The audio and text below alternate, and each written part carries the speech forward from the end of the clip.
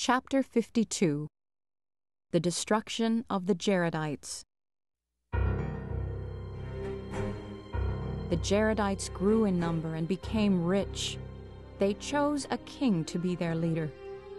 Many years passed, and the Jaredites became wicked. The Lord sent prophets to tell them to repent, or they would be destroyed. The people did not listen to the prophets. They tried to kill them. There were wars and famines in the land. Many Jaredites died. The Lord sent another prophet named Ether. He preached from morning until evening, telling the Jaredites to believe in God and repent. Ether told the Jaredites that if they would believe in God, they would someday live with Heavenly Father in a better world. Ether told the Jaredites many important things, but they did not believe him. They made him leave the city. Ether hid in a cave during the day so he would not be killed. At night he went out and saw what was happening to the Jaredites. He finished writing the history of the Jaredites while he was hiding. The Lord sent Ether to Coriantumr, who was a wicked Jaredite king. Ether told him to repent or he would live to see all his people killed. Coriantumr and his people did not repent. He tried to have Ether killed, but Ether ran and hid in the cave.